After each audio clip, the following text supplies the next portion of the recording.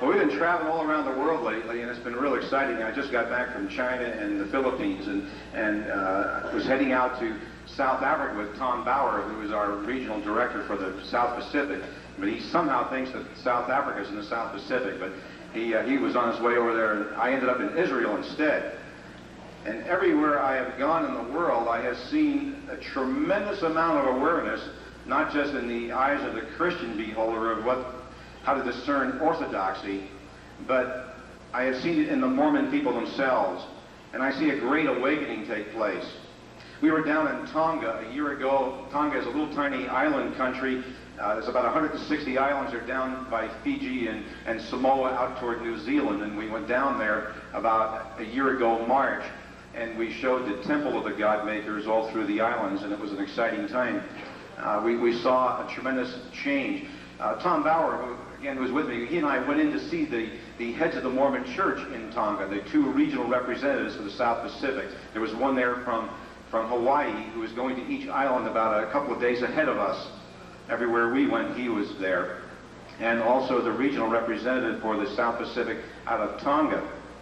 And we went into their offices, and I told them that we had come because we had recognized that there are two kinds of leaders in the world, religious leaders. They are the righteous leaders and the unrighteous leaders. And we told them that a righteous leader is one who leads their people to an understanding of the true God of the Bible and surrenders themselves to that God and lives those kinds of love laws that this God has given us. And an unrighteous leader is one who will lead their people to a false God and a false system and a false Christ. We told them that we believed that they were unrighteous religious leaders. And I asked them to repent. And they didn't say flee, they didn't say get out. The Tongan regional representative said, we can't. We can't repent.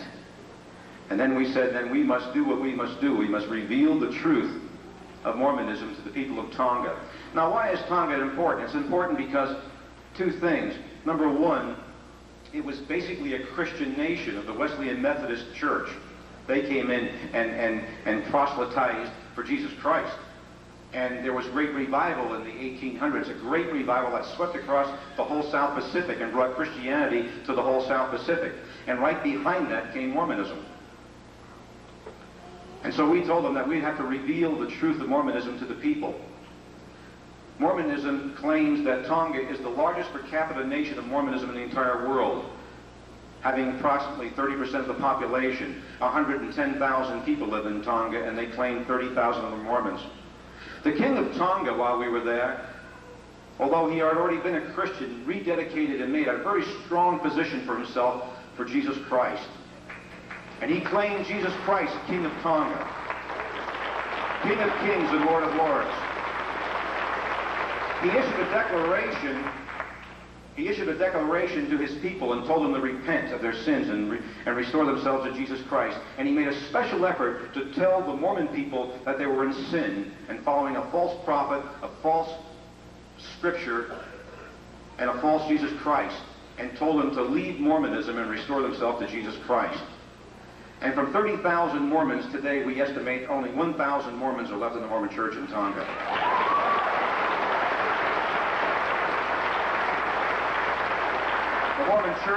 The Mormon Church is losing, his leases are expiring in Tonga because Palangi, somebody outside of Tonga, cannot own land in Tonga.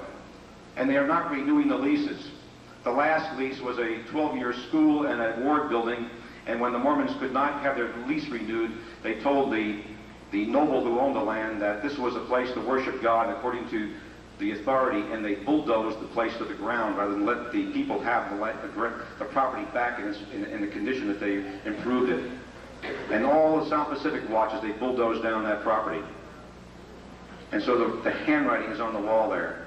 The handwriting is on the wall in East Germany. Already they put a temple up in East Germany. I saw it on television today. But God is already ahead there because the missionaries can't even go in there to proselytize. But I believe that everywhere we've seen, down in South America, in Chile, in Brazil, where Walter Martin has a work going on right now, where Walter and Martin and I went down and preached to and taught to tens of thousands of Christian leaders, to Colombia, to Mexico City, to England, to every part of the world, to South Africa. We're seeing people who are saying it's no longer a Christian responsibility to lay there and be stepped on. Jesus didn't do it. The apostles didn't do it. And it's time for us as Christians to stand firm and say, we will not be moved from the truth. Amen?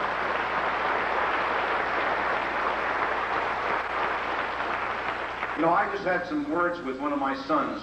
It was very hard words that we had, but it was a lesson of responsibility, and it's something that had to be taken care of. And I'm not going to go into my personal family situations here tonight, but I had to have hard words with my son. My son, who's a grown man, was having tears as he and I spoke on the phone last night.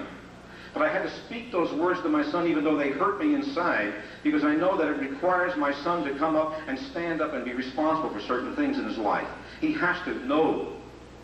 And even though they were hard and hurting words that I had to share with my son, and I have 4 sons, so nobody gets which one I was talking to, but as I talked to him last night, I knew those were hard words, but I knew that he was going to grow from it, and that it was going to mature him, and that it was going to be an important thing in his life. The same way I've shared with my Mormon friends and loved ones the truth of the gospel of Jesus Christ. But I have to tell them what it's like, so they know what it's like. The entire world is aware of what's going on. Tom just got back from South Africa. There are hundreds and hundreds of copies of the film The God Makers all through Africa right now. Mormonism doesn't stand a chance in Africa. Because if the truth is there, you can't play games. And if you're bold enough to speak the truth, even though it may offend a friend or a loved one, it's the end result. I look back at being a Mormon and hating Dr. Walter Martin. I was a man that I could really dislike. I could go on for 15 minutes to tell you about the many things I disliked about him. Most of those I've forgotten these days since I became a Christian. Actually, what has happened is that my hate for him and my hate for a girl named Ann Dull, who shared the gospel of Jesus Christ with my wife, to the point that I could have killed her. Literally, I hated that woman so much that if I could have gotten away with it, I would have killed her. I mean, that much hate poured out of my heart against that woman. Vicious, bitter hate. But the night that I got on my knees in a little church in my neighborhood and I gave my life to Jesus Christ, when I surrendered my soul to him and I confessed my sin and I told him that I didn't think I was going to become a God, I didn't think I had any of the qualifications, I thought there was only one God and the job was taken. I told him that I was a sinner of the worst kind. Not only was I the run-of-the-mill sinner, but I was also a man who believed in self-exaltation, which is a curse in the Word of God. In Isaiah 14, where we hear that Lucifer himself was cast down because of his desire to lift up his own throne, and that was what I was involved in. And I gave my life to Jesus, got up off my knees that night, knew I was set free from the guilt of my sin, and felt tons of dark things come off my shoulders as I stood up, redeemed, knowing I'd be with Jesus. From that time on until this day, you know, Ann Dull I loved. The minute I looked in her eyes and knew the look that I saw wasn't an attack on me, but it was the love of Jesus Christ. And from the moment that I laid eyes physically on Walter Martin, I knew this is a man of God. Now, I came here tonight not to speak. I came here tonight to learn. I came here tonight to hear what this man of God has to say. I know that my life is better for it from hearing these things of him. I know many of you here today are Christians because you didn't like him, but you listened to him.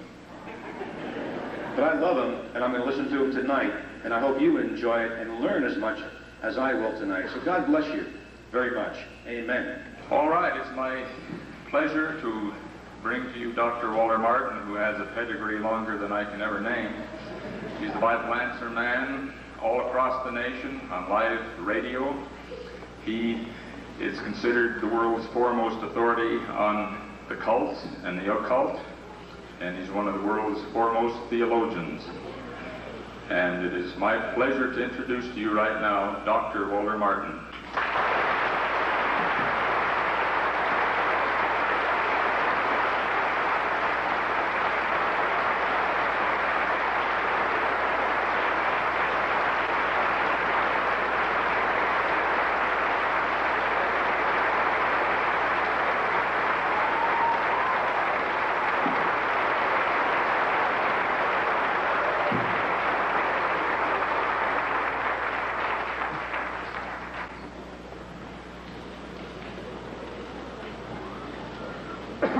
Thank you very much. It's a real joy. I can't tell you how great a joy to be here with you among so many friends and to see the great enthusiasm and interest in the Word of God. I'd like to begin this evening by saying that if you came to the lecture expecting roast Mormon for dinner, you will be very disappointed, because the name of the game is evangelism. The name of the game is the gospel.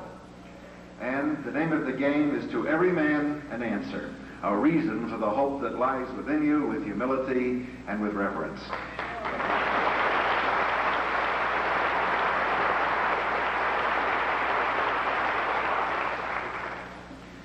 It's great to be with Ed Decker and to be sponsored by Saints Alive and Ex-Mormons for Jesus, to realize that there are so many people who have come from Mormonism into the great love of the gospel of Jesus Christ.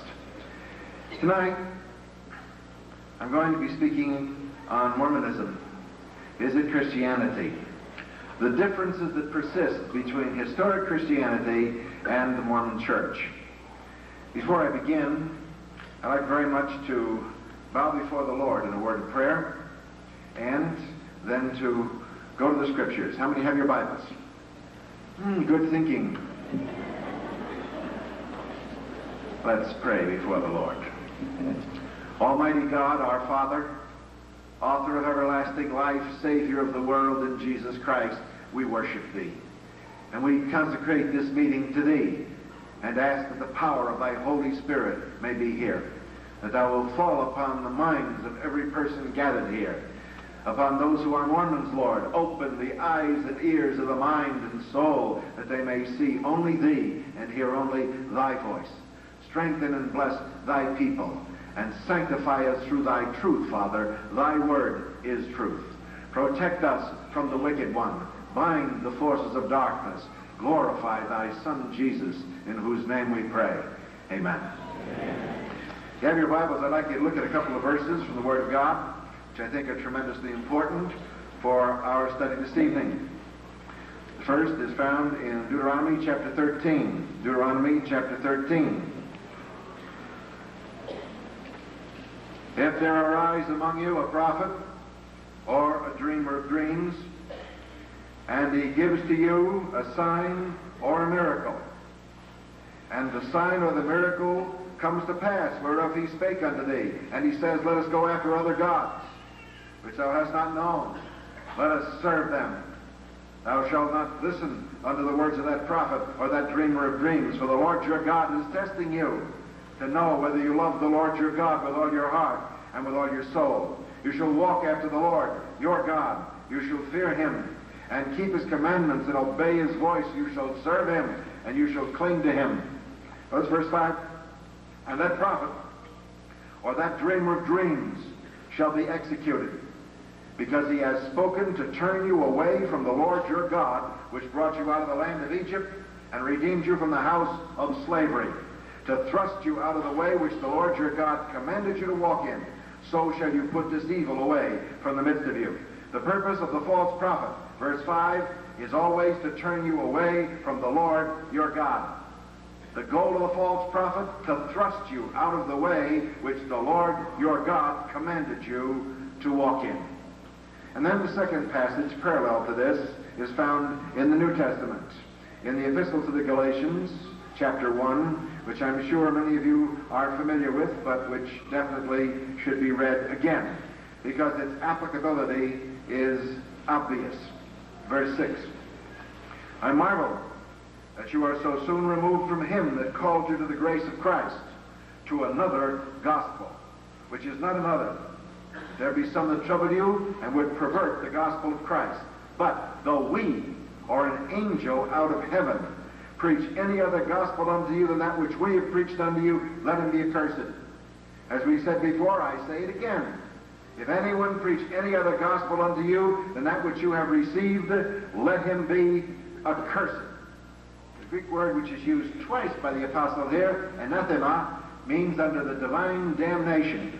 If anybody comes, even the apostles themselves, and they give you another gospel than the one which was originally given to the church, then you are to count that person, even if the person were the Apostle Paul himself, under divine damnation. Mormonism is the only cult indigenous to the United States which began essentially with an angelic revelation. The angel Moroni appeared to Joseph Smith Jr., he said, in 1823 in Palmyra, New York. Told him to dig in the hill Cumorah, and the rest is history.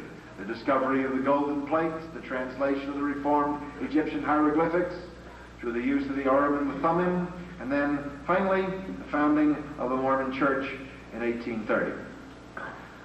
The claim of the Church of Jesus Christ Latter-day Saints is an enormous claim. They are not Protestant, they are not Catholic. They are the only true restored gospel of Christ on the face of the earth. So if we are to understand Mormonism, there's only one way to possibly find out if they're telling the truth. And that's not by asking for a burning in your bosom, because that could be indigestion. And it's certainly not by praying about it if God has already told you something. You do not have to pray about something God already told you. If God said, "Thou shalt not kill," and you get a chance to kill somebody and get away with it, you do not pray about that and say, "Can I do it this time?" If God said, "Don't do it," you don't do it. And you don't pray about it to find out whether you do it. So when we have the Word of God to instruct us as to what we are to do, it is not necessary to pray about a specific thing. Now, there are some ground rules that I would like to observe before I begin to speak this evening. The first ground rule is that Mormons who attend this meeting, and many lectures I have delivered across the earth, say, "Where do you get your authority to criticize other people's religions, and particularly the Mormon Church? Why don't you just practice the Baptist religion and leave everybody else alone?" Answer: the Gospel of John, chapter 1, verse 12. To as many as received him, Jesus Christ gave the authority to become the sons of God. My authority comes not from the Aaronic priesthood or from the Melchizedek priesthood. It does not come from John the Baptist or Peter, James, and John. It comes personally from Jesus Christ, who outranks all of them because he created them.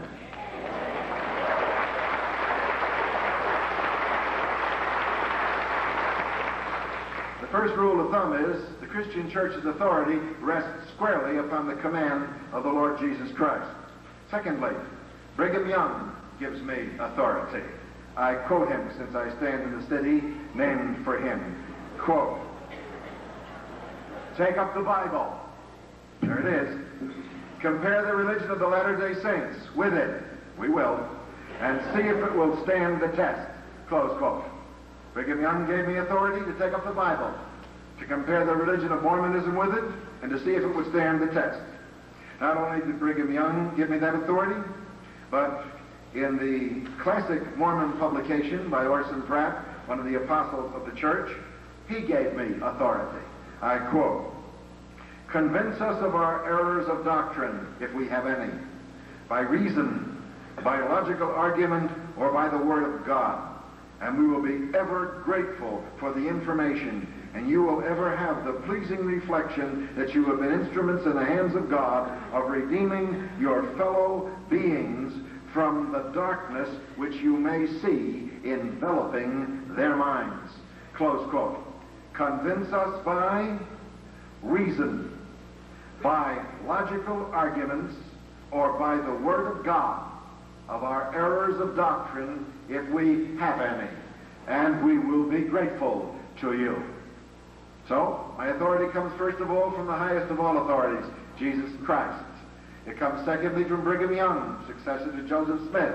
It comes from Orson Pratt and a standard Mormon publication, The Seer. So that's my authority. I did not take it upon myself. It was bestowed upon me. Secondly, often there are questions about my qualifications that spring up in Mormon circles. Here in Salt Lake City, there's a gentleman going around the landscape announcing that he worked with Walter Martin He was a member of my staff. He knows me personally. He's a liar. Got it straight? L-I-A-R. He doesn't know me personally. He never worked with me. He never taught with me. He never preached with me. He's a phony. Got it? So the next time you hear it, remember what I told you. It's not true. He says he's out to destroy Walter Martin. Rot's a rock. Because the scripture says, no weapon formed against thee will prosper, and every tongue that rises in judgment against you, you will judge. That is the inheritance of the servants of the Lord, and it comes from me, says the Lord.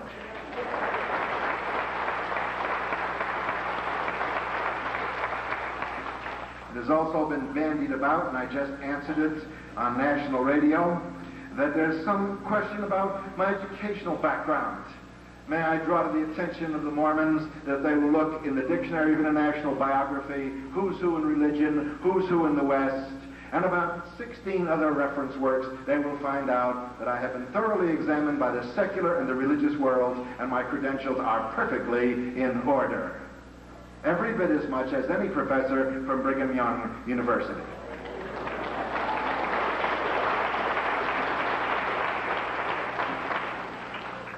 Finally, I am accused constantly of misrepresentation. Walter Martin misrepresents us. Walter Martin quotes us out of context. That's not an accurate quotation by Walter Martin. Now, listen very carefully so you may repeat this to your Mormon friends. Walter Martin is on record as offering to provide to any bona fide Mormon or Mormon scholar any of the documents which I quoted and researched in the archives of the Mormon Church, Stanford University, or the Berrien Collection in New York City, the most extensive collections on Mormonism in the world. Perfectly content to give them chapter and verse, page and photo copy. And I have offered that for 30 years. To this date, I have never had a taker.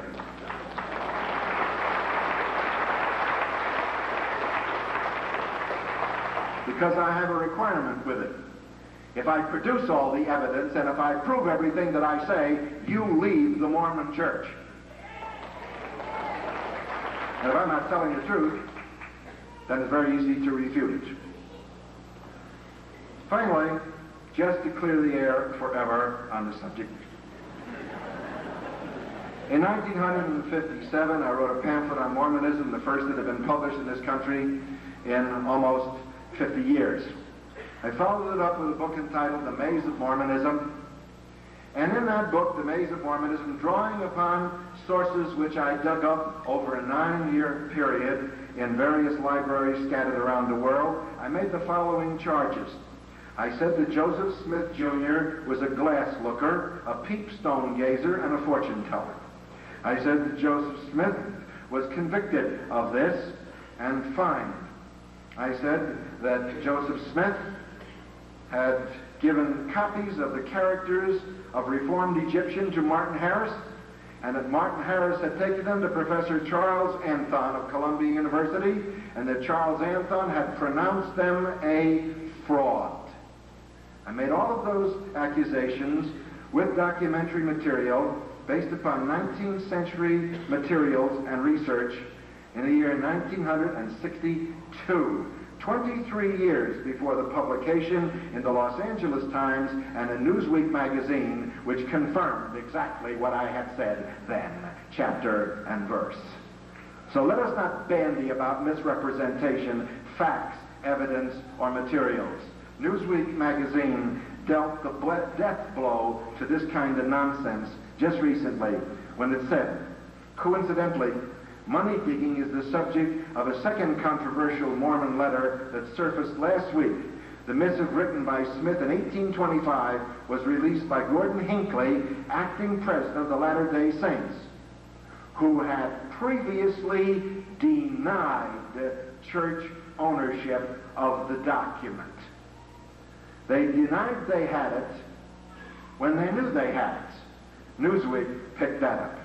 And they have a record of suppressing evidence and facts that simply will not quit. No longer can we rely upon the angel Moroni, because earliest documents have revealed that the actual name was Nephi. And no longer can we worry about whether it was an angel or not. Leaping lizards, it was a salamander.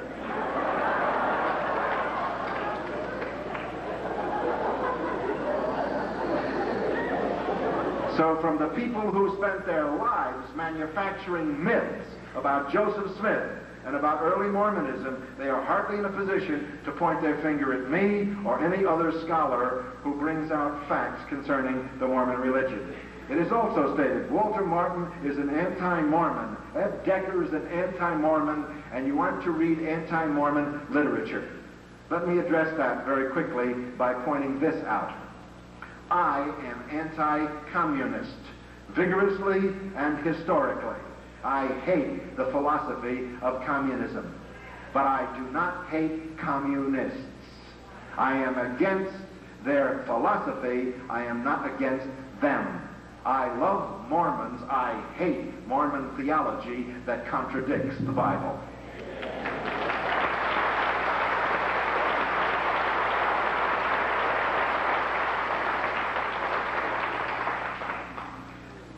Finally, it is not anti-Mormon to publish truth. Newsweek magazine is hardly anti-Mormon. It published the truth. Los Angeles Times is hardly anti-Mormon. It published the truth. So let's not talk about being anti-Mormon when you print the truth. Because the Mormon Church has been printing all kinds of things about the Christian church for years. And they don't consider themselves to be anti-Christian.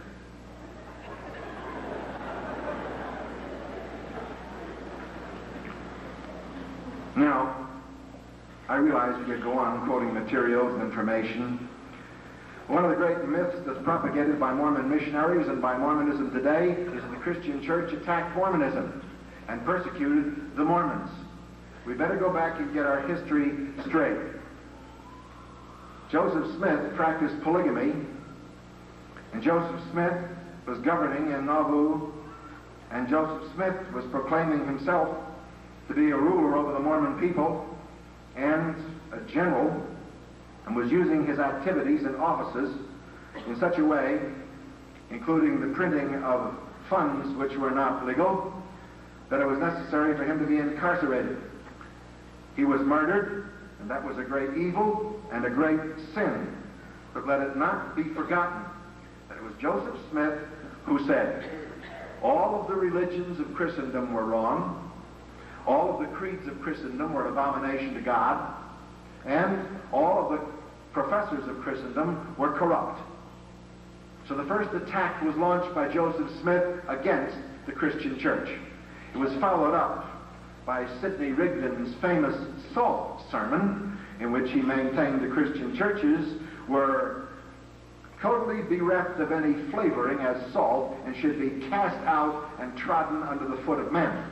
For his troubles, Sidney and Joseph were tarred and feathered and ridden out of town on a rail, because the Baptists, apparently, in that part of the country, took a dim view of being criticized.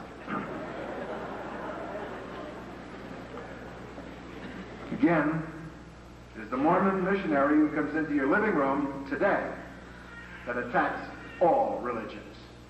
We are constantly told that we will not stand up in public meetings and debate Walter Martin on the air, television, radio, or anywhere else. I've got those statements.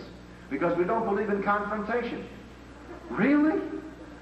That's interesting. Every Mormon missionary I ever talked to was taught to confront people at Salt Lake City's training center. Isn't that right? You're supposed to knock on the door, smile, shake the hand firmly, call the person brother or sister, and then tell them you represent the Church of Jesus Christ Latter-day Saints. And you come in and you give them a presentation which attacks everything that they believe, replaces their entire religion, and says in effect, and I quote here, that the Protestant and Catholic churches, this is Orson Pratt, are the great whore of Babylon. That's from the book of Revelation. The great whore of Babylon is to be destroyed by the wrath of God. So let's get the record straight. It wasn't Christianity that came after Mormonism. It was Mormonism that attacked Christianity, and it is Christianity's response to Mormonism, which they call anti-Mormon. The Bible says, give to everyone that asks of you an answer, a reason for the hope that lies within you, with humility and reverence. To every man an answer. And if you can't give an answer, there's something wrong with your Christian faith. The reason why Mormonism has grown is because the people that are drawn into it are people who are uninformed on their Bibles. They do not have a good knowledge of the Word of God. I never met a person yet that was a good biblical scholar that ever became a member of the Mormon Church or ever became a member of any cult. Because when you know your Bible, you're not going to get in it.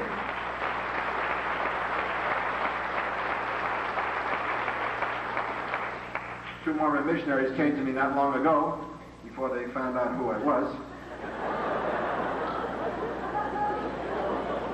And they said, why are Christians so hostile to us? I mean, all we're doing is going out and propagating our faith. We don't object to you propagating yours. You shouldn't object to our propagating ours. I said, I don't object to your propagating your faith at all. I said, you can go out and hand out tracts and knock on doors and do anything you want. I said, that's freedom of religion in the United States. I want it for myself. I want you to have it. I'll fight for your right to have it. We should all be free to have our own rights. But I said, it's a different thing when you go into the living room of my parishioners, when you go into the homes of Baptists, Methodists, Lutherans, Episcopalians, Catholics, or anybody else, and then you proceed to tear down everything that they believe by telling them that you are replacing it with the restored gospel. That's confrontation, and that's attacking us. And we have a right to defend ourselves. I am not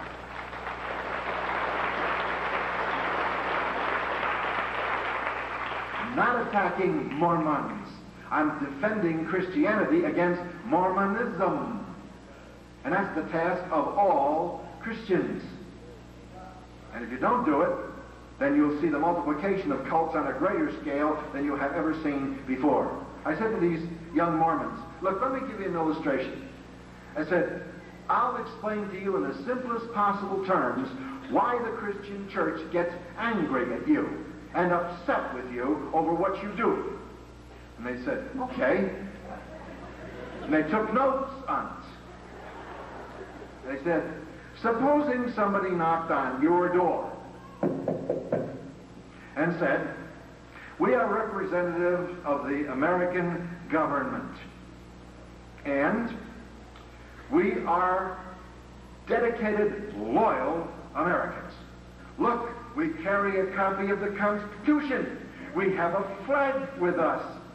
And they use all of the vocabulary of an American. And then, as they're talking, you begin to notice that some of the words seem to mean different things. And so you start asking them questions. And you say to these two young men, you're Americans? Yes. You're loyal to the Constitution? Yes. Do you believe in freedom of speech? And they say, well, now, of course, that depends on how you define freedom of speech. He said, do you believe in freedom of religion? And they say, well, of course, that means on whose religion you're talking about. He said, wait a minute. Do you believe in the Bill of Rights? Well, yes. Then you believe in freedom of the press, don't you? Well, only if the press prints the truth. All of a sudden, it begins to dawn on you, no matter how dumb you are, that no matter how much they look like Americans and sound like Americans, wave the flag like Americans, have a copy of the Constitution like Americans, and use the vocabulary of democracy, you are not dealing with loyal Americans. You are dealing with counterfeits. I think they got the message, because I said, you knock on our doors, and you say, we are Christians. You bring out the Bible, and you talk about Jesus Christ and salvation, and you use Christian terms. And then you produce the Book of Mormon, Doctrine and Covenants, Pearl of Great Price. And you say this is a new revelation which is amended to the old one. Just like the guy that knocks on the door who comes out with a list of things and says, well, we have some amendments to the Constitution. You know you're not dealing with a true American. Neither are you dealing with a true Christian. Because the language of Christianity doesn't save you. Being a nice guy or gal doesn't save you. Being moral, upright, thrifty, hardworking, and a good neighbor doesn't save you.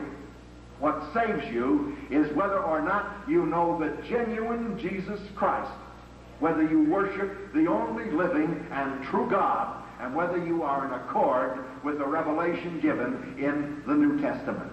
That is what saves you.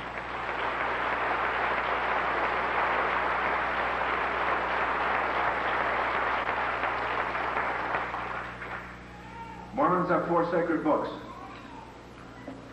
Doctrine and Covenants, the Book of Mormon, Pearl of Great Price, and the Bible, insofar as it is correctly translated. What does that mean? That means that wherever the Bible contradicts Mormon theology, the translation can't be right. The quickest way to deal with the Mormon when he says that to you is to say lovingly, do you read Greek and Hebrew? And the Mormon missionary, who has difficulty many times with English, never mind Greek and Hebrew, is going to say to you,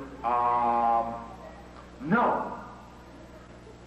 Well, the translators of the Bible could read Greek and Hebrew very well. Now, you go read the Greek and Hebrew, then you come back and tell me what it says. Until then, that's an accurate translation. You can't read it, you don't know anything about it. So don't tell me it's not correctly translated, because you can't read the language. And of course, if you're going to deal with Mormon theology and with Mormonism, you must have learned this by now, living in Mormon country. The oldest book of the Mormons' 4 sacred books is the Bible. It's the oldest book. The Mormons say that all of those books came from God. Then if God is to be believed, then if he's consistent and if he tells the truth, he's not going to contradict himself and he's not going to lie because he says so. God is not a man that he should lie. Paul says it is impossible for God to lie. It is against his nature to lie. And Malachi 3:6 says, I, the Lord thy God, I do not change. The unalterable, unchanging God. The Bible tests the Mormon sacred books. It tests Pearl of Great Price. It tests Doctrine and Covenants. It tests the Book of Mormon.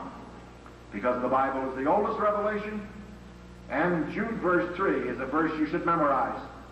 When I wrote to you concerning the common salvation, it was necessary for me to urge you, put up a good fight for the faith, once for all delivered to the saints. The faith was given to the Christian church by the close of the 1st century of the Christian era. Nothing was to be added to it, nothing was to be taken away. Add not to his word, lest he reprove you, and you be found a liar. The word of God is inviolate. Mormon missionaries often say, you mean to say that God couldn't have talked to Joseph Smith if he wanted to? He couldn't have given him revelations? He couldn't have told him things that we don't have in our Bible? Answer, God could have told Joseph Smith anything God wanted to tell him. And he can tell anybody else anything he wants to tell them. But there's one way that we can know if it's God talking and not man or the devil. You test what is said by what you know God already said. And when you do that, you find out that Joseph was not telling the truth. He was adding to the Word of God.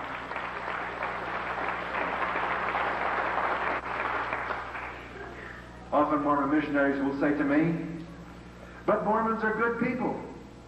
They're thrifty, they're nice neighbors, they're sincere, they're zealous, they work hard. They really believe in what they're doing. And look at the works of Mormonism. Look at the things that are going on in Mormonism. How can you say that Mormonism is not a Christian church? I always turn to the Mormon and I say to them, what do you think of the Jehovah's Witnesses?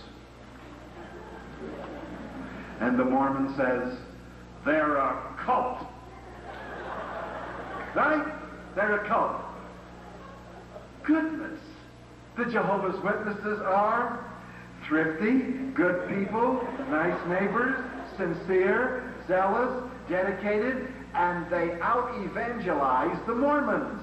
They print more material than the Mormons print. They make more calls on people's houses than the Mormons do. The Jehovah's Witnesses are 15 times more effective evangelically than the Mormons are. The Jehovah's Witnesses are hardworking, and they've been in existence a shorter time than the Mormons. Why aren't the Jehovah's Witnesses the Church of Jesus Christ? They have the same qualifications. The Mormons is because they're a cult. And yet the Mormons get mad at me when I say Mormonism is a non-Christian cult. Why is everybody so afraid of the word cult? Look it up in the dictionary. Cultus. It means a group of people. In this case, a group of people gathered around somebody's interpretation of the Bible. In the case of Mormonism, it's Joseph Smith and Brigham Young.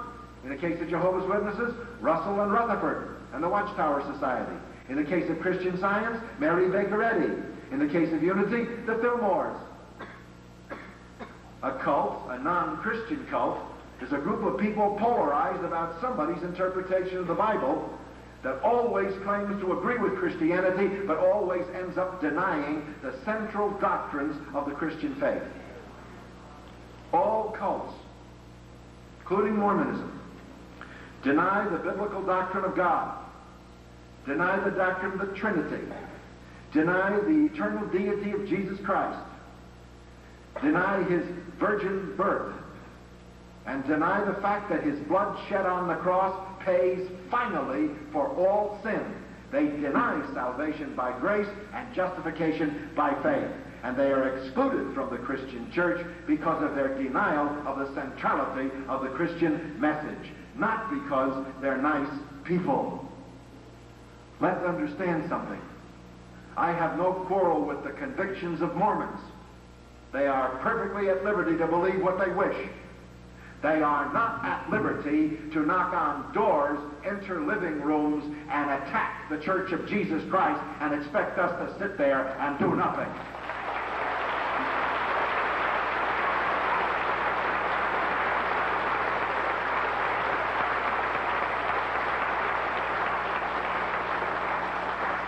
For years, the Southern Baptist Convention, to which I belong, and am a minister in, and is the largest Protestant denomination in the world, approaching 15 million members, 3 times the size of the Mormon Church.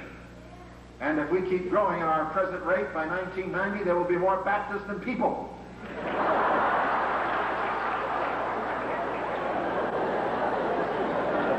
For years, I would tell my Southern Baptist friends and ministers and colleagues, look out for Mormonism. It looks like us, it acts like us, it sounds like us, they dress like us. It's a perfect counterfeit. We've got to be aware of what's going on. You know, for years, my Southern Baptist brother said to me, Walter, I know you're very zealous in this area, but don't become an alarmist. You'll lose your credibility. And then, 2 years ago, the Southern Baptist Convention woke up. And in Texas, the Mormons were making inroads on, of all things, the Southern Baptist Church. Immediately, like a wounded bull elephant, the Baptists came to life. And they suddenly realized, hey, this is dangerous stuff. And I began to get telephone calls. Hey, what do we do about this? I mean, this is a cult. Where do we go from here? I want to serve notice on the Church of Jesus Christ, Latter-day Saints. The Southern Baptist Convention is awake and alive, and we are about ready to start evangelism of our own and telling people all over the country and the world that the Southern Baptist denomination stands against the Mormon Church and stands against it as a non-Christian cult. That's the first major denomination to do that.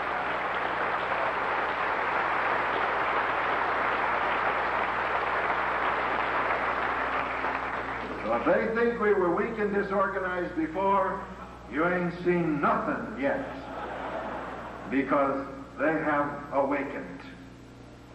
Finally, Two Mormon missionaries followed me in their car one day when I was taking my constitutional walk, and they wanted to talk with me, and I said I had to finish my walk, so they drove along behind me until I got to where I was going, and then they got out and happened to be a Kmart parking lot.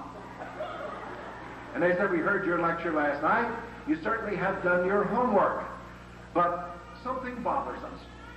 And I said, all right, what is it? They said, we believe you're sincere. We think you're wrong, but we believe you're sincere. But you know, something you said disturbed us. They said, you said we were lost. And I said, no, I didn't say that. I said, the Bible said, anybody that denies that Jesus Christ is God in human flesh is lost. Anybody that denies salvation by grace alone through faith is lost. You deny it. Therefore, logically, you are lost unless you repent. These two boys looked at me for a moment, and then they said, Dr. Morton, don't you think that even if we are wrong, that God will take into consideration that we are sincere and that we have good intentions? You know how many Mormons believe that? You can't count them. They have told me across this world that even if they're wrong, God's going to let them in anyhow because they're sincere and they have good intentions. Don't you know the road to hell is paved with good intentions? Don't you know that there is such a place as hell? The Book of Mormon speaks on it, but of course most Mormons are unfamiliar with the contents of the Book of Mormon. The Book of Mormon, in unhesitating terms, discusses the subject of hell. So I threw this to their attention. They were somewhat surprised. Quote, for behold, if you have procrastinated the day of your repentance until death, behold, you have become subjected to the spirit of the devil. He doth seal you as his. Therefore, the Spirit of the Lord has withdrawn from you, and hath no place in you, and the devil hath all power over you. And this is the final state of the wicked. Alma 34:35.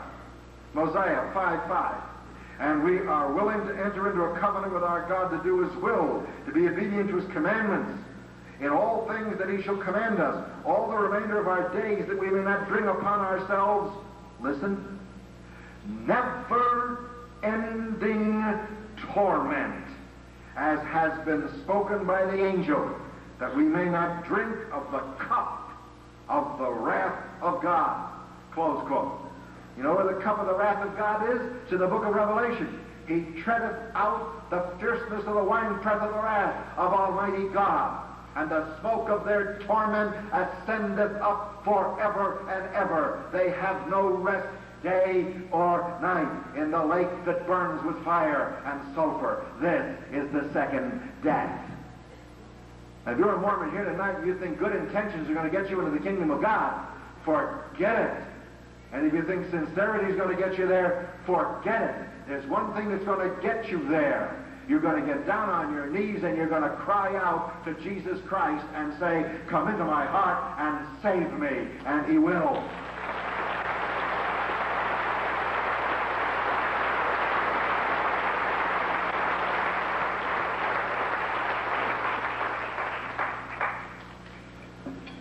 The LA Times, in its key quotation on Mormonism, exposing the salamander, Harris's letter, Calgary's history,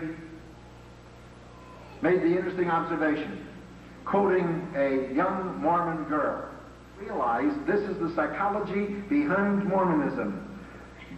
Quote, some Mormons have asked rhetorically how much difference exists in the final analysis between a salamander and an angel, and between magic and religion.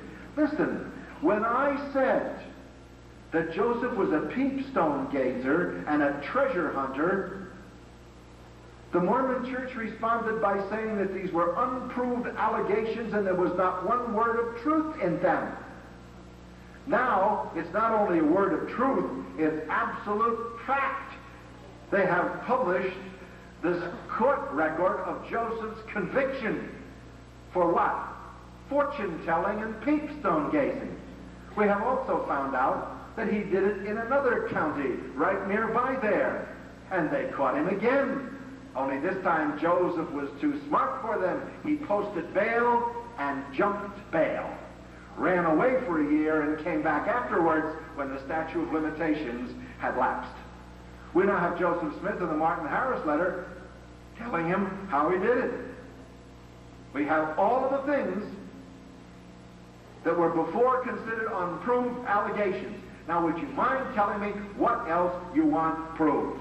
They said he was not a peepstone gazer. He is. They said he was not a fortune teller. He is.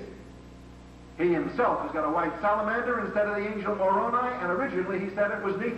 Let me tell you something. If an angel gave me gold plates, I'd know his name. Wouldn't you? Whatever happened to what's his name? They're going to have to take that statue down off the top of the Salt Lake Temple and all over the place. Because it's no longer Moroni blowing the trumpet, it's Alvin. And Joseph didn't find the place, Al did. You're not going to get this either. Brigham Young suppressed this. The Mormon Church suppressed it. Like to hear it? This is Mother Smith. This is Joe's mama. You can't believe mama, who can you believe? Listen carefully. I shall change my theme for the present, but let not my readers suppose that because I shall pursue another topic for a season that we have stopped our labor. And when I'm trying to go and win the faculty of Abra unto magic circles or soothsaying, to the neglect of all kinds of business, we never during our lives suffered one important interest to swallow up every other obligation. But while we worked with our hands, we endeavored to remember the service and the welfare of our souls. One evening, we were sitting until quite late, conversing upon the subject of the diversity of churches that had risen up in the world, and the many thousands of opinions in existence as to the truths contained in Scripture.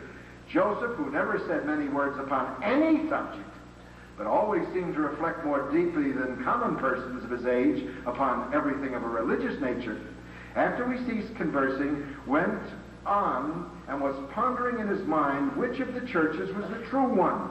He saw, he went on pondering in bed, and he had not laid there long. A bright light entered the room where he lay, and he looked up and saw an angel of the Lord standing by him. The angel spoke. This is the angel. I perceive you are inquiring in your mind which is the true church. There is not a true church on earth. No, not one. Nor has been since Peter took the keys of the Melchizedek priesthood into the kingdom of heaven. The churches are now upon the earth that are all man-made churches. That's Mrs. Smith giving the record of Joseph Smith. And he didn't get it in the grove, he got it in bed. Brigham Young read that and had a hemorrhage. And he sent the word out to England, where it was published in Liverpool, get that off the press. And it was gotten off the press. That's why it's difficult to buy a copy of Mother Smith's Meditations and History, because Mother knew too much. Susan Turley, an editor at the newspaper The Mormon Sentinel, said, quote, like most Mormons I know in the Phoenix area, my testimony of the church is not based on history. Isn't that interesting? Not based on history, but on what my own spiritual experiences and study of church doctrine and what it has done for me. Not based on history, not based upon fact. Listen to a Mormon professor, quote, it's an incredible crisis of faith for me. Mormon Klaus Hansen, teacher at Queen's University in Ontario.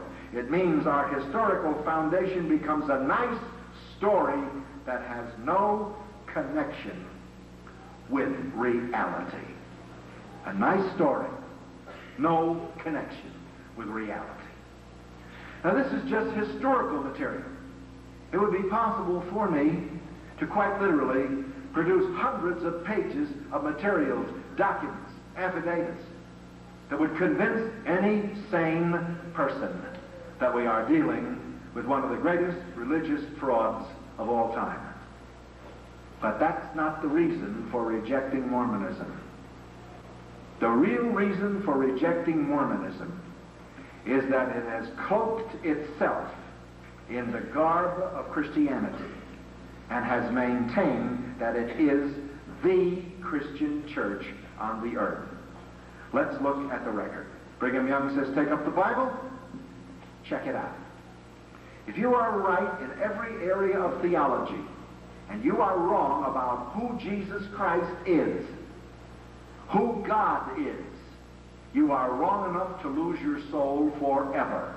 You can be right everywhere, but you better have the right God, and you better have the right Jesus.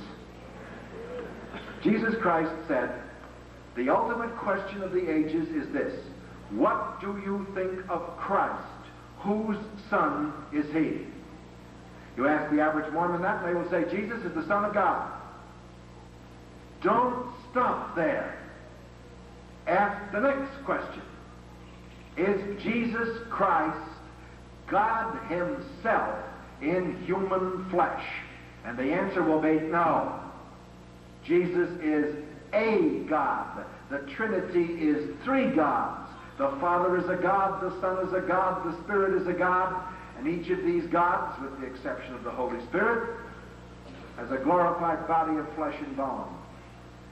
God is a big man. You know that if you're an ex-Mormon. If you are a Mormon, you know I'm telling you the truth. God is a man who lived on another planet, evolved, and came here. And Brigham Young named him. Brigham Young said, he, Adam, is our Father and our God, and the only God with whom we have to do. Hear it, O inhabitants of the earth, Jew and Gentile, saint and sinner. When our father Adam came to the garden, he came with Eve, one of his celestial wives. One of them. Adam was a polygamist before he arrived. Eve was not his first wife, or at least one of his wives. That's Mormon theology. 7 years ago, the Mormon Church said, Brigham Young may have taught that. Some of the leaders of the Mormon Church might have said that. Listen carefully. But it was never a revelation from the prophet. If it's a revelation from the prophet, it has to be believed. If it's not a revelation, it's just his opinion. Right? Okay. I dug into the archives,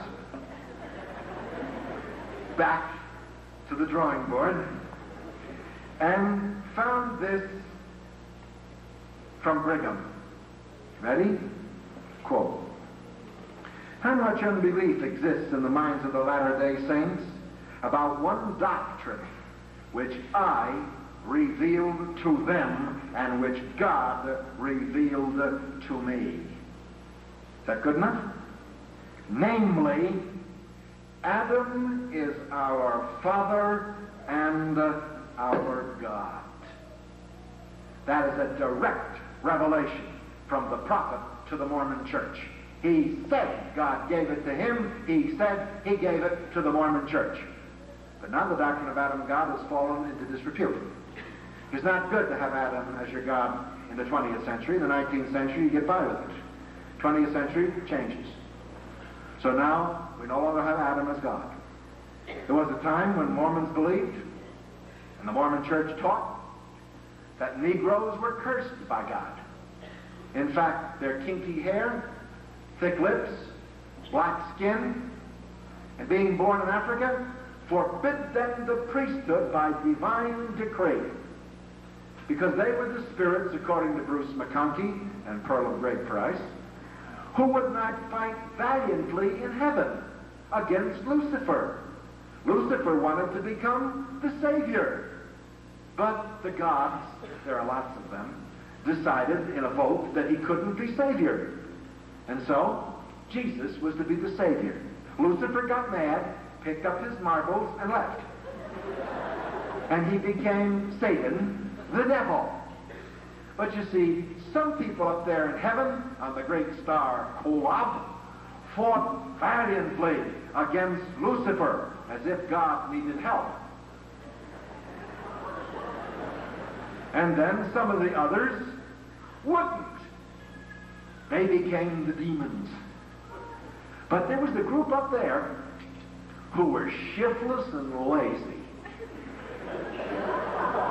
And they just sat by and watched to see who was going to win the battle. And God said, I'm going to get you for that. You are going to earth in the lineage of Cain, the first earthly murderer. And so, the Negroes came into existence cursed from the priesthood until every white man should have the priesthood first. And 7 years ago, multiracial churches began to spring up in Latin America. The Mormon church began to have problems. You say, where'd you get this information? LeGrand Richards was kind enough to put it on tape for us. And so Spencer Kimball received some word on the subject after prayer. And the word was, let the blacks have the priesthood. All the oxen free. The blacks are in.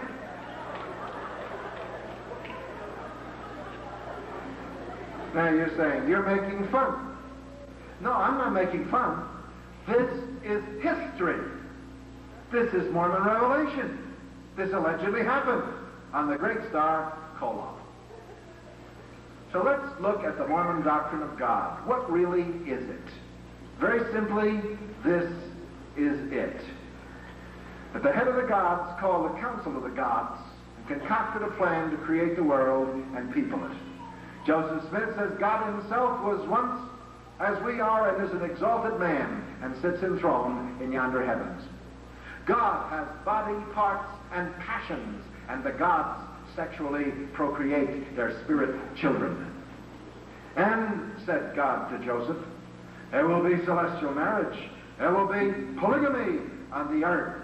And God gave Joseph a revelation, Doctrine and Covenants, section 132. Behold, I give you a new and an everlasting covenant, and if you do not abide in it, you will be damned. Nobody could misunderstand that. What was it? The Mormon Church practiced it from 1838 until 1890. It was known as polygamy. However, the government of the United States, a little slow in those days as now, took an extremely dim view of this and informed the Mormon Church that they would be removed from the United States of America into Mexico, and all of their holdings in Utah would be confiscated. At that juncture, guess what happened? A word came from heaven. Guess what it was? Give up polygamy. So the God who said, I give you a new and an everlasting covenant, in 1890 said, it's a short everlasting. It's over. Now you have eternal polygamy. You get married in the temple, you get sealed, married to many women, and in the resurrection you summon these women forth from the grave to be your wives. And you will sexually procreate children with them for all eternity. What a future you girls have got to look forward to, eternal baby makers.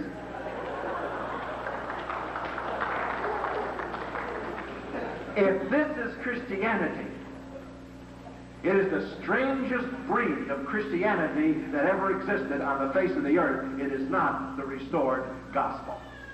And I'll tell you why. Because God doesn't discriminate against people on the basis of their skin. He sent Jesus Christ to save you, whatever the color of your skin.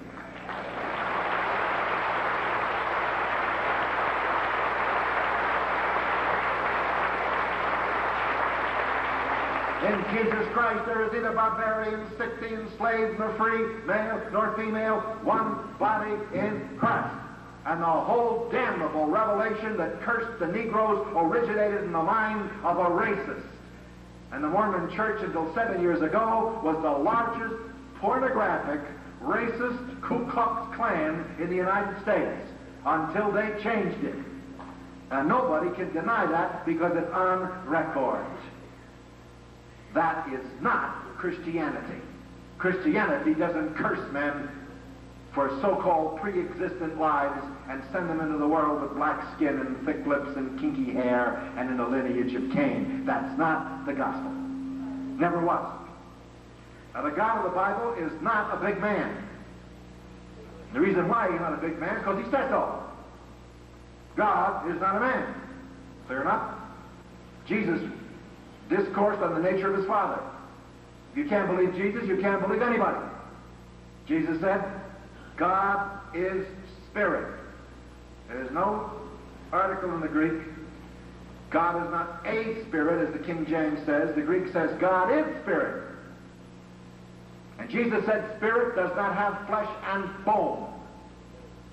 So God is not a big man, and the Father does not have a body of flesh and bone as tangible as man's, because Jesus said so. I was talking to some Mormon scholars one time, and they said, we believe in the divinity of Christ. And I said, I don't doubt that.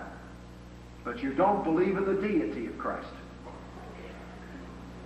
There's no Mormon in this room tonight that can open the King James Bible and read the first chapter of the Gospel of John and say amen to it in good conscience. In the beginning was the Word, and the Word was with God, and the Word was God, and the Word became flesh and dwelt among us. God became flesh and dwelt among us. Not a God, not one God among many gods. One God. A Mormon professor one time debated me in a large church in San Jose, California. And we got into a discussion. I was answering questions. He was asking them. I was asking. He was answering. And finally I said to him, Professor, let's put this on a simple level so anybody here with a 6th grade education can understand it. He said, fairly. I said, if God personally told you, you will never become a God. Nobody will ever become a God. Would you believe him? He looked at me rather strangely. I said, it's not a trap. It's just a question. If he personally told you, would you believe him and not the Mormon Church? He said, if God personally told me, I believe it. I said, and you'd leave the Mormon Church? Yes. I said, good. Would you read for me one verse from the Old Testament? Isaiah 43, verse 10. And he read it. You are my witnesses, says the Lord, and my servants whom I have chosen, that you may know, that you may believe, that you may understand. Before me there was no God formed, and neither shall there be after me.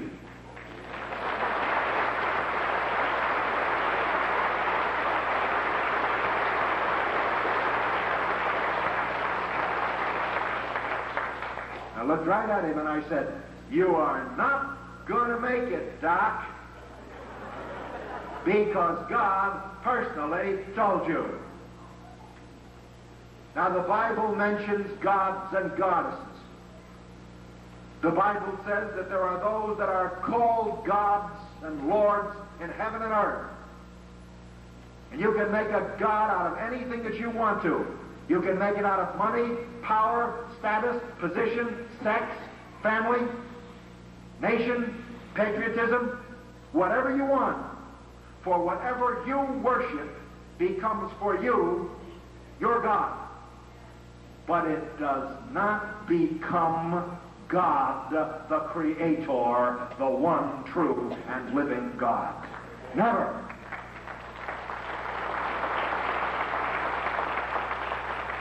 In Galatians 4:8, where I began, the Apostle Paul says to the Galatians, "You did service in your past life to them who by nature are no gods." By nature are no gods. So there's one God by nature. What is his nature? He is eternal. He is all-powerful. He is all-knowing. He is pure spirit. He is everywhere, and he sent his Son into the world to save us from our sins. That is the God of the Bible. The Lord Jesus Christ was asked this question in Mark chapter 12. Look at it in your Bible. "Master, what is the great commandment of the law?" Jesus said, "Hear, O Israel, the Lord our God, the Lord is one." First commandment of the law. There is only one God.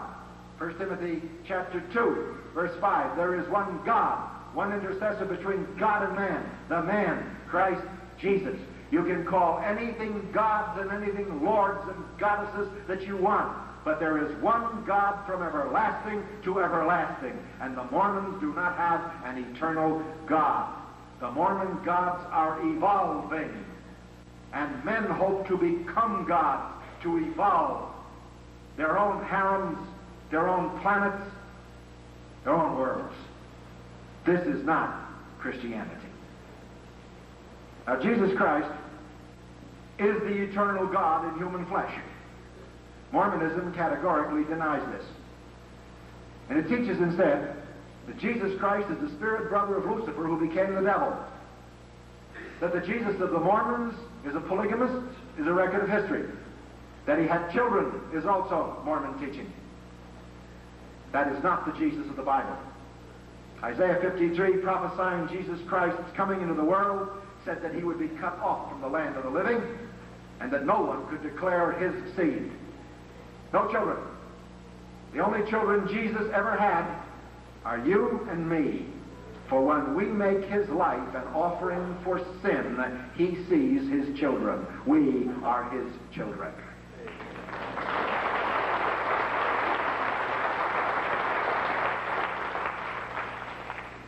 Mormon Church says God has a body of flesh and bone as tangible as man's. Indeed. On one of my tapes, I recount the story of how a group of Mormon missionaries encountered me in upper New York State. And they were arguing vigorously for the nature of God. One of them stood up and said, "If I can prove to you out of the Bible, not out of our sacred books, but out of the Bible, that Jesus Christ is not truly God, and if I can prove to you out of the Bible that God has a body of flesh and bone as tangible as man, would you accept it?" I said, "Certainly." He said, "First, God has a body of flesh and bones." And he started quoting. "Underneath us are the everlasting arms. God has arms. The hand of the Lord wrote on the wall. God has a hand. The finger of the Lord cast out demons. God has a finger. Your feasts are a stink in my nostril. God has a nose. The word has gone out of his mouth. God has a mouth. His feet are planted in the footsteps of the sea. God has feet. His head and his hair is white as wool. God has a head and hair." And he went on and on and on, ad infinitum, ad nauseum, quoting verses from the Scripture. 5 minutes down the pike, he finished. And he said, "There you are, sir. From your own Bible, God is an exalted man." You should memorize this verse if you don't know it. I said, "Turn to Psalm 91, verse 4, and read that one too." And he did. "He shall cover thee with his feathers, and under his wings shalt thou trust." Now he's a chicken. "I am the bread that came down from heaven." Now he's a loaf of bread. "I am the door." Now he's wooden hinges. I said, "Do you really believe that?" He said, "No, sir." I said, "What kind of language is that?" He said, "Figurative language." I said, "You know that because you're an educated young man, but Joseph and Brigham didn't have a 6th grade education. They couldn't have known this. That's why they thought God was an exalted man. But he isn't an exalted man. God is spirit, and you must worship him in spirit and in truth. You are not going to make it to divinity. Joseph did not tell you the truth. Christ told you the truth. You must be born from above. If any man be in Christ, he's a new creation. The old things are passed away. All things have become new, and all things are from God, who reconciled us to himself by the death of his Son. Now often people say to me, you go out and give lectures on this subject all the time in different parts of the country. Don't the Mormons ever respond? Now let me tell you something that's never been made public before. When I appeared on the Christian Broadcasting Network with Pat Robertson and made comments on Mormonism, as did others, Ed Decker, I believe, appeared also. The Mormons were terribly upset by this and claimed that they were misrepresented and quoted out of context. The only thing we could do was to say, all right, let's give them equal time. A Mormon senator wrote Pat Robertson, I have a copy of the letter, in which he suggested that a designated representative of the Mormon Church meet with myself and Ed Decker on national television on CDN. If Pat Robertson would give the time. Pat Robertson agreed in writing to give 2 hours of time to the Mormon Church and myself and Ed Decker to appear and to discuss Mormonism for the whole world to see. And they had never been back in 2 years. And they won't be. Because the one thing that the public must never find out, is that Jesus Christ came into existence by sexual relations between a big man and the Virgin Mary. What the public will not put up with is Mormon doctrine unvarnished. They will put up with Marie Osmond and Donnie and the Osmond family. They will put up with the Mormon Tabernacle Choir. They will put up with grandfatherly Spencer Kimball. They will put up with the clean-shaven Mormon missionary, but they will not put up with the bastardization of Jesus Christ.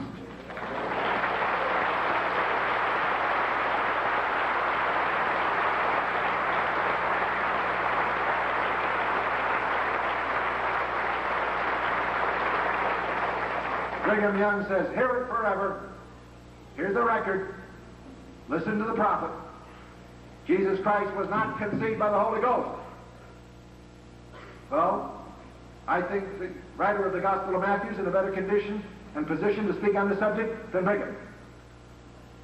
Listen to it. The birth of Jesus Christ took place this way. Matthew 1:18. His mother Mary was engaged to Joseph before they had sexual relations. Check your Greek text. They're professors at Brigham Young University. They can read Greek. Let them check it. It says before he had sexual relations with her, she was found pregnant by the Holy Spirit. Brigham, why? You say, can't you put it any more tactful way than that? Listen, are we children? Have we lost our reason that you cannot read plain English and understand it? If a man says he's a prophet of God and he lies, he's not a prophet of God. That's as simple as that.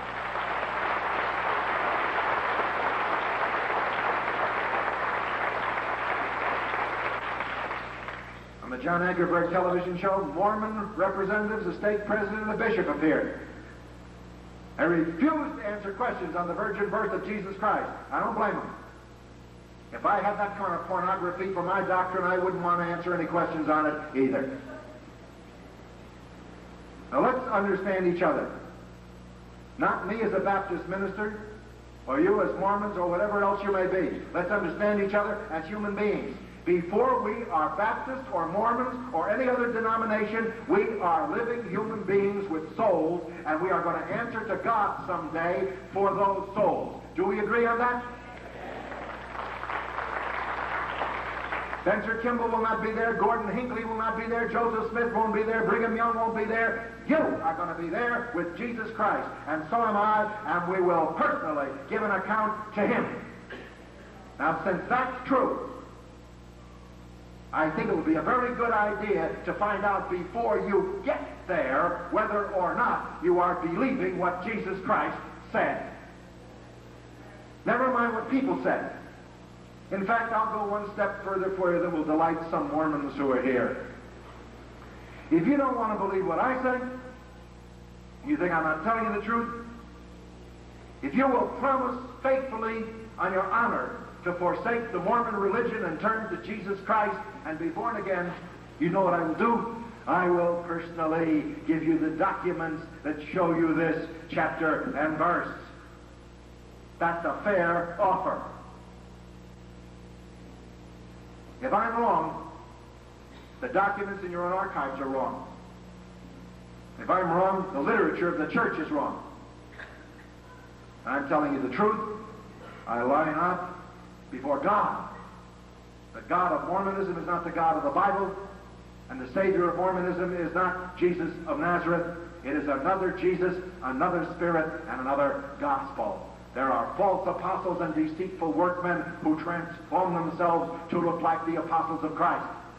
And if you will believe them and you will not test them, the Book of Mormon says you'll go to hell.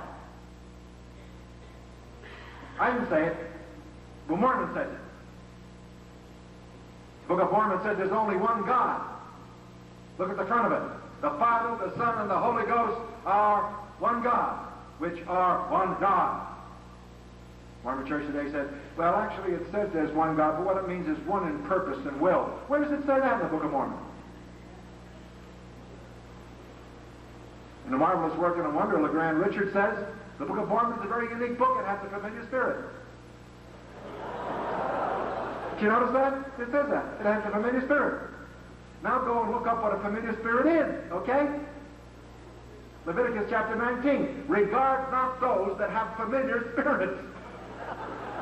Pay no attention to them, because it's of the devil.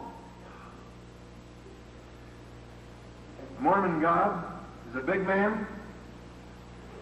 The Mormon Jesus is another Jesus. The Mormon doctrine of salvation is plan A and plan B, like a Chinese restaurant menu. Plan A is you're resurrected. That's salvation. Plan B, you go to exaltation.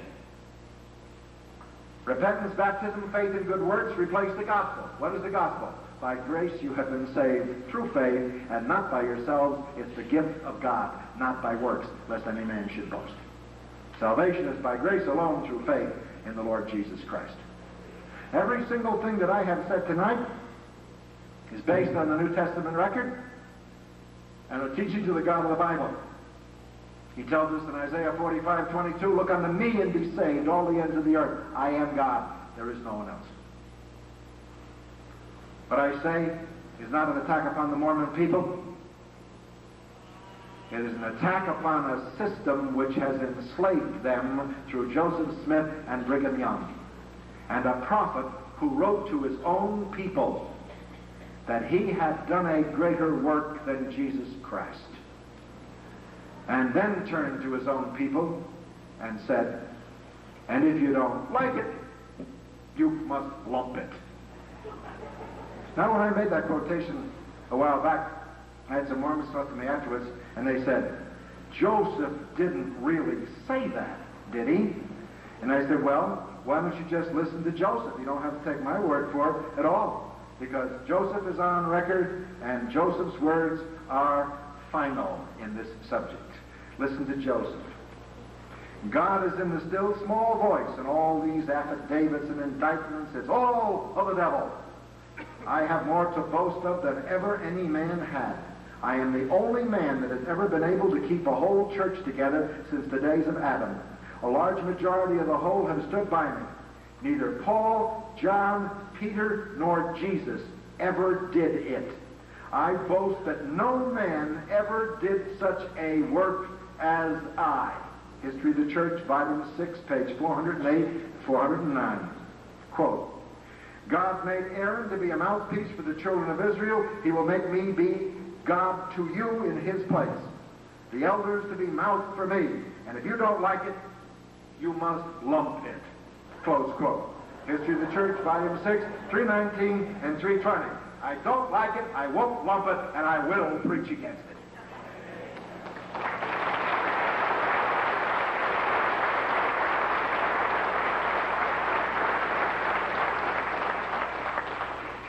Time is always our mortal enemy. And so, as we draw to a close in this area, I could go on quoting passage after passage, doctrine after doctrine. The doctrine of Mrs. God. Jesus and Satan are brothers. The marriage of Christ. And all other churches are false. Only the Mormon religion is true. An apostasy has come, they tell us, which wiped out Christianity, and it didn't come back to the earth until Joe arrived. How sad. Matthew 16:18. You are Peter, and upon this rock I will build my church, and the gates of hell will not stand against it. Well, let me tell you something. As the church disappeared from the earth for 1,800 years, the gates of hell prevailed against it. But he never left himself without a witness. And the miracle of Christianity is this. When you compare it with the faith of the Latter-day Saints, it is the gospel of salvation by grace through faith. It is the gospel that transforms the lives of men. It is the gospel that does not discriminate because of the color of the skin. It is a gospel that has a priesthood, the priesthood of all believers. We are a chosen generation, a royal priesthood, summoned out of darkness to live in God's marvelous light. In Revelation chapter 1 it says we are a kingdom of priests to serve God, his Father. Unto him that loved us and has loosed us from our sins in his own blood, Jesus Christ. The Jesus Christ of the Bible is our great high priest who has passed through the heavens. He is our intercessor before the throne of God. There is no Melchizedek priesthood, nor Aaronic priesthood. They were inventions of Joseph Smith and Oliver Cowdery. And they are refuted in Hebrews chapter 7, verses 12 and 24.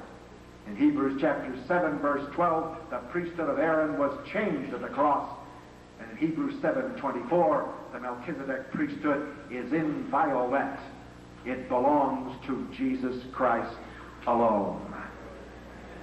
I will offer you the greatest thing in the world tonight, freely, the gospel of grace. If thou shalt confess with thy mouth Jesus as Lord, and believe in thine heart God raised him from the dead, you will be saved. But you must confess that he's Lord. He is the Lord God in human flesh. There is only one God, and God has revealed himself to us in Jesus Christ. Whether you're a Mormon or a non-Mormon or a Christian, you will inevitably acknowledge this, because the Scripture says so. Unto me every knee will bend, and every tongue will confess Jesus Christ is Lord, to the glory of God the Father. He that has ears to hear, let him hear what the Spirit says to the church.